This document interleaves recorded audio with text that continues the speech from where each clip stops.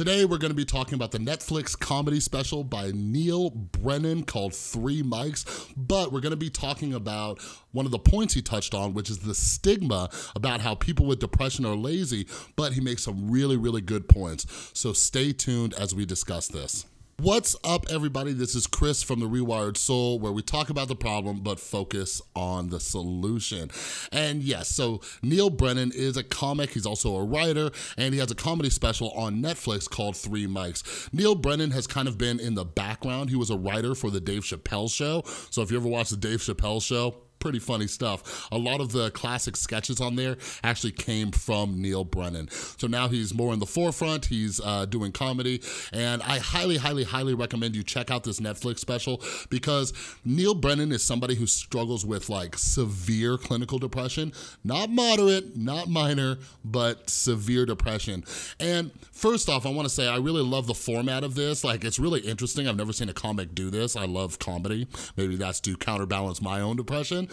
But 3 mics, it's very literal. He has 3 different mics, and it's almost like 3 acts into one. So he does regular comedy, and then he does kind of like a regular just kind of life story, but he talks about depression as well as the relationship with him and his father. It's a little bit more serious with a little bit of comedy mixed in. And then on the 3rd mic, he basically has flashcards, and he reads like very corny, silly jokes.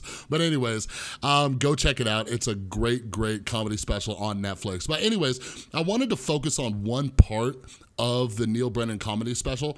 And basically he gets to a point where he talks about this stigma about depression, where he says there's this stigma where people with depression, they're just lazy. Almost like they got into a bad mood at some point in their life and they were just too lazy to get out of it.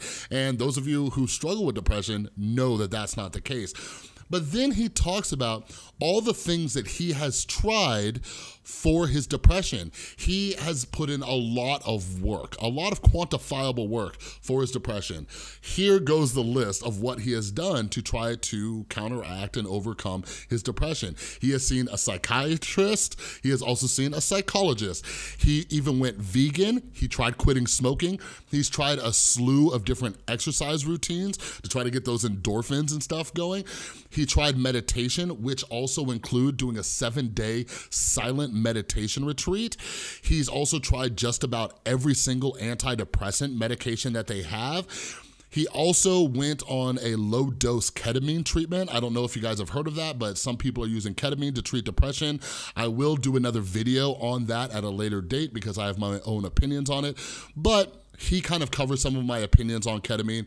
There is withdrawal, it has the chance of becoming addictive and all that stuff. But anyways, the most recent treatment that he has done is called TMS, and that stands for transcranial magnetic stimulation. Basically, this is a new type of treatment where they put this like halo thing on your head and it shoots a magnetic pulse into your brain, the parts of the brain responsible for serotonin, dopamine, endorphins, norepinephrine, and all those different chemicals. And it tries to stimulate those parts of the brain to jumpstart the neurotransmitters and get them going.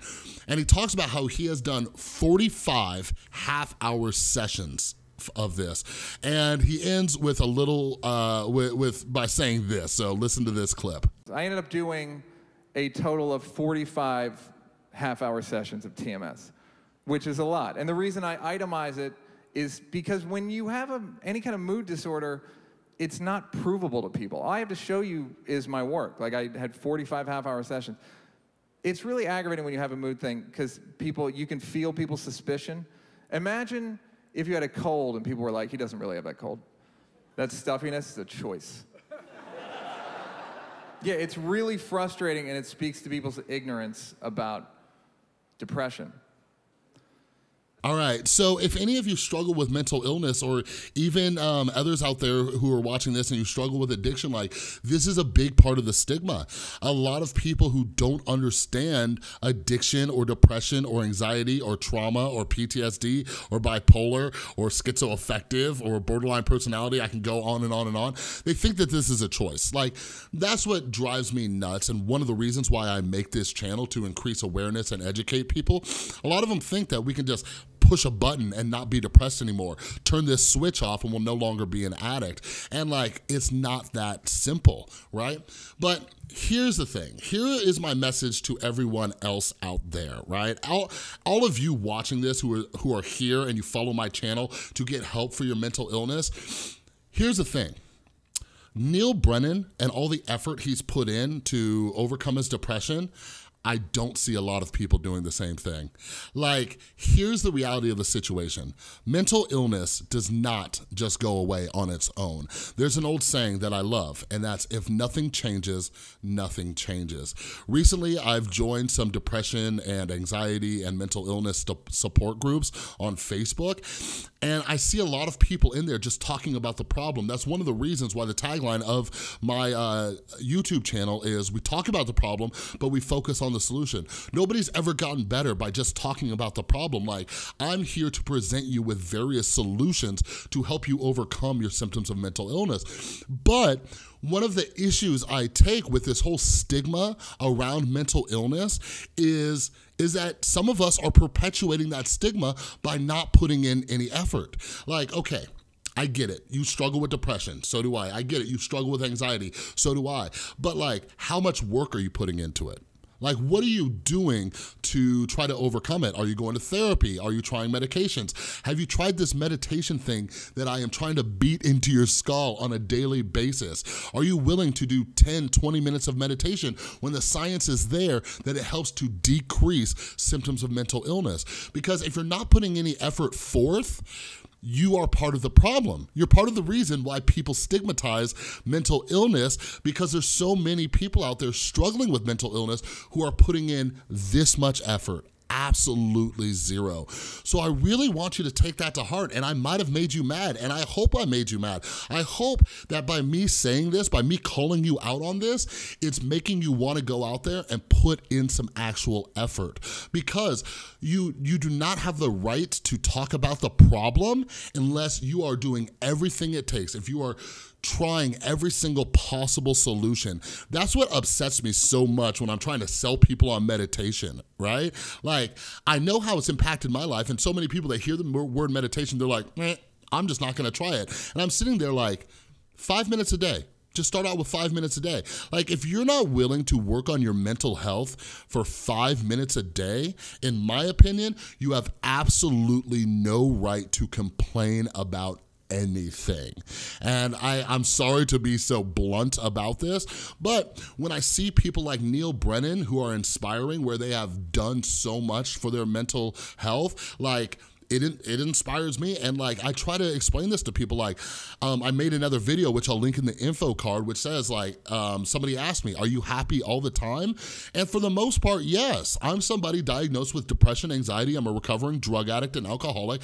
And I put in a lot of work for my mental health, a lot of work. I meditate every single day. I'm on my medications. I do a lot of other things to improve my mental health. So if you're watching this, if you're still with me, go out there, put in some work, put some effort towards overcoming your symptoms of mental illness. Now, as far as depression, I know one of the symptoms of depression is lacking motivation, and you just gotta take this leap of faith. You gotta force yourself to start trying new things, or you'll never get out of that depressive rut. And I'll make some more videos about jump-starting the system in your brain to overcome depression, all right?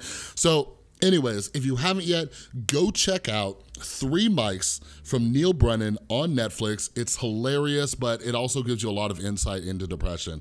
All right, so I hope I didn't make you too mad, okay? But if you like this video, please give it a thumbs up. And you know what? I'm telling you right now, if you know somebody out there, who is complaining about their mental illness and they put zero effort into overcoming their mental illness, do me a favor, share this video with them right now. But anyways, again, like this video if you liked it, okay? And if you're new here, I'm always making videos to help you with your mental health. So go ahead, click that little round subscribe button right below this box. Also, if you haven't checked out some of the other videos on this channel, click or tap on one of those thumbnails to the left of me. A bunch of videos on this channel, all right? But thanks so much for watching, everybody. I'll see you next time.